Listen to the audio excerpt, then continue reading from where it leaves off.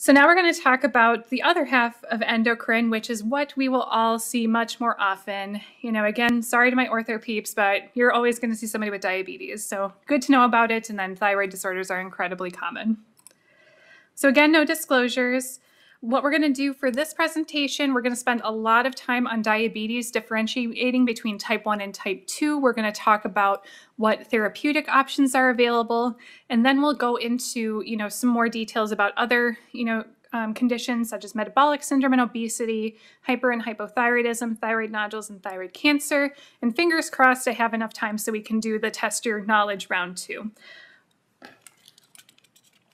All right, so diabetes, no surprise, Panry level 3, they'll be all over the pants, so something that you need to know. Not to bore you with statistics, but just know that it is omnipresent. It costs a lot of healthcare dollars per year, so it's just something that we're all going to encounter, especially in kids. That's something newer coming up. Just within 2020, 6,000 kids were diagnosed with type 2 diabetes. Most patients with diabetes will have type 2 versus type 1. But we'll start by talking about type 1 diabetes. So type 1 diabetes is the patients who are completely insulin deficient. Most often it's immune or autoimmune mediated. So for some reason, the beta cells in the islets of Langerhans and the pancreas have been affected. It could be genetic. There's a couple different genes that are responsible for it. It could be triggered by environmental agents. Sometimes we call it like the hygiene hypothesis or viruses, etc. As Casey had mentioned, we're seeing a lot more patients who have pancreatic cancer, who have total pancreatectomies. They are also type 1, or they are also patients with type 1 diabetes. And just kind of an FYI, patients with chronic or necrotizing pancreatitis or cystic fibrosis related diabetes can act like type 1s. I try to not use the terms insulin dependent because patients with type 2 diabetes can still be on insulin. And juvenile diabetes, again, doesn't always mean that they're type 1 because, again, we're having a lot more kids that are being diagnosed with diabetes. And you can be diagnosed with type 1 diabetes in adulthood, but most of the time the peak times are between ages of 4 to 7 and then the ages of 10 to 14. Clinical manifestations, we all know the polys, that is the most common. So polyuria, polydipsia, and polyphagia. You can have weight loss because of that. You can get more infections, such as vaginal or cutaneous, blurred vision, fatigue, weakness, abdominal pain, or the hyperventilation and deep Kussmaul respirations. Those are a little bit more along the diabetic ketoacidosis line, and that can be a first presentation of patients with type 1 diabetes as well. So diagnosis for patients with type 1, you can either diagnose if they are symptomatic and have a random glucose greater than 200. If they're asymptomatic, you need a fasting plasma glucose greater than or equal to 126 or an HbA1c of greater than 6.5. You do want to get 2 abnormal tests. So this is either, for example, 2 A1Cs on different dates meeting those thresholds, or both the fasting glucose and A1C drawn on the same sample. I want to point out that you don't want to get a point of care A1C for diagnosis. You want to make sure that that's from a venous blood draw. C-peptide can be helpful for diagnosing type 1 diabetes. So remember that the insulin molecule starts as proinsulin and gets cleaved down to the insulin molecule, and part of a piece that gets cleaved off is the C-peptide. So patients who are insulin deficient will have low C-peptide.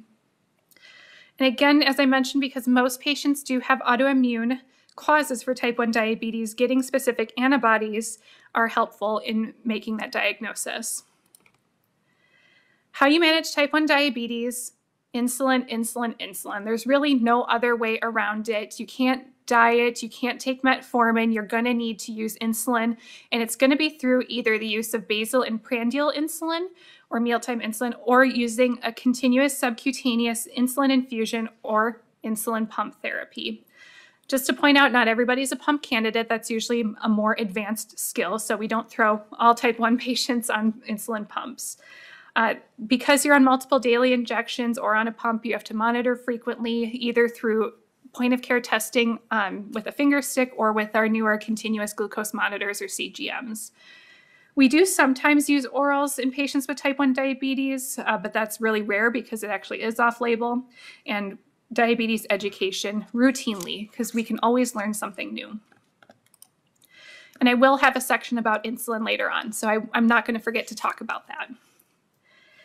What are our goals for treatment? For most patients, we're going to want to get that A1C to less than 7. There might be some more strict goals, perhaps for a pregnant patient, or you can have less stringent goals, perhaps somebody with hypoglycemia unawareness or elderly patients that you want to avoid falls from hypoglycemia. But for most patients, you're going to aim for that less than 7 A1C. If they're controlled, follow-up every 6 months is reasonable, but if they're uncontrolled, you're going to want to have them follow up every 3 months. I know sometimes Medicare does require more frequent visits, occasionally every 3, so just kind of be mindful of that. So this will be something different to distinguish between type 1 and type 2 diabetes. If you're diagnosed with type 1 diabetes, you don't have to screen for your microvascular complications until 5 years after the diagnosis, or if they're diagnosed really young, at the age of 10. And remember that the microvascular complications we're going to look for are nephropathy, and we're going to check for a urine albumin creatinine for that.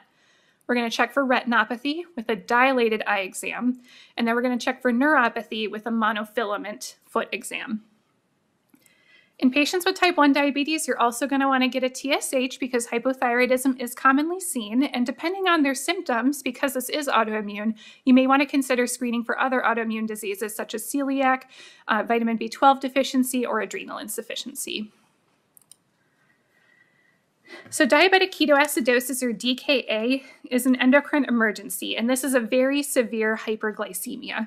And usually how these patients present, are all the symptoms that I mentioned previously, but to, the 10th degree. So they're much more severely ill. They get that fruity smelling breath. Once you smell it once, you're never really going to forget it. So look for that. And then they might have abdominal pain, nausea, vomiting. Maybe some patients are even extremely drowsy or lethargic. Causes, so, it's not always missed insulin doses. Again, it could be the first presentation, maybe precipitated by an infection, or other medications could cause this. Because it's an emergency, you want to refer them to an ER or a hospital for treatment. And what you'll see on lab testing are a high glucose, usually greater than 250, a low bicarbonate, a high anion gap, a high beta-hydroxybutyrate, and a low arterial pH. So I know that I went through that really fast. It's going to take some time, I think, just, reminding yourself of what those criteria are. I honestly have it on a Post-it note on my computer. But, I think what's helpful is, anion gap metabolic acidosis with hyperglycemia and the high beta-hydroxybutyrate. Ways that patients with known diabetes can prevent this is by checking their blood sugar more frequently and giving more frequent insulin when they're ill, and also checking their ketones in their urine.